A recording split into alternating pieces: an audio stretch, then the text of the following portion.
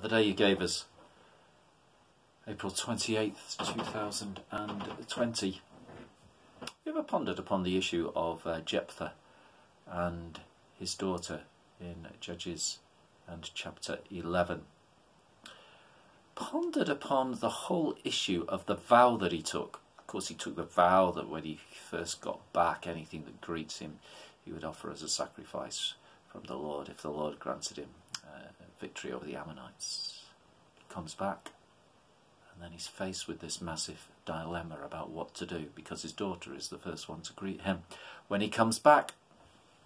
So what is he to do? Well, in our culture nowadays, it'd be simply, well, I was a bit rash, wasn't it?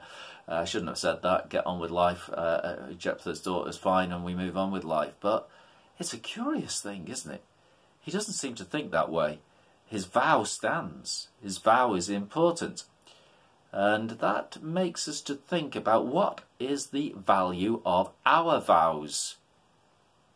Are our words of significance, or are they just cheap and to be thrown away?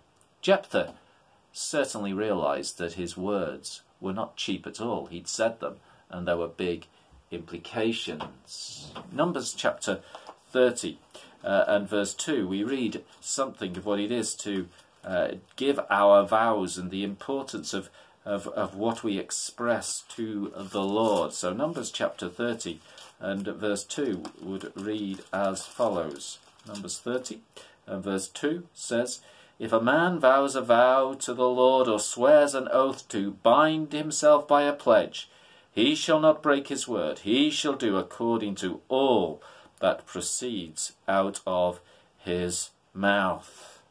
That was the culture, you see. That was what was a part of the whole thinking about this taking of vows. And you might say, well, I don't use all my words to and say that I'm taking a vow to the Lord with them. Some are going to be significant, some are going to be less significant.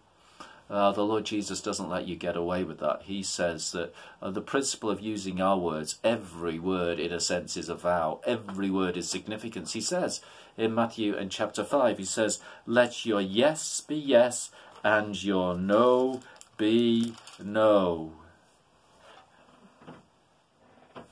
Anything more than this comes from evil. That's in Matthew in chapter 5 and verse 37. And so we need to be very careful about all of our words. You see, when you're in a household, or when you're in a church, or when you're in wherever, and you cannot trust what people are saying, it is very detrimental to the whole welfare of the situation. People don't know who to trust, people don't know who to rely on. It is catastrophic to the whole structure of the society, whether it's the large sphere of society or a smaller sphere. A marriage, a family, whatever. Words matter. Keeping your word matters. Jephthah's commitment to keeping his word must strike us. Must strike us as a very significant issue. So what about ourselves? What about ourselves? Are our words cheap? Can people rely upon what we say? Are our words always considered and carefully chosen?